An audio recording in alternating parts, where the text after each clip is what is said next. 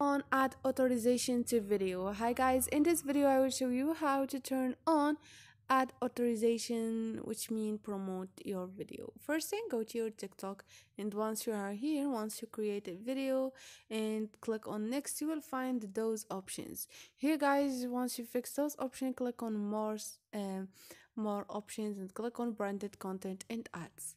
Here, wait for a second and you will find authorization settings. Here guys, you can click on it and turn on this option, turn on ad settings. You need to turn on the ad settings toggle firstly to edit ad authorization. So here guys,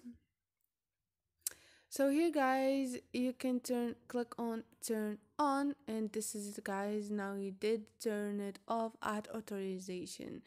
Allow this video to be promoted and you have read and agreed to the advertising content term of service. Once you turn on ad authorization, the video privacy status will change from private or friends to available for ads, so the ad authorization team can review this video. And this is it guys, this is how you turn on ad authorization. Hope this video was helpful for you. If this video was helpful, don't forget to subscribe and don't forget to like the video.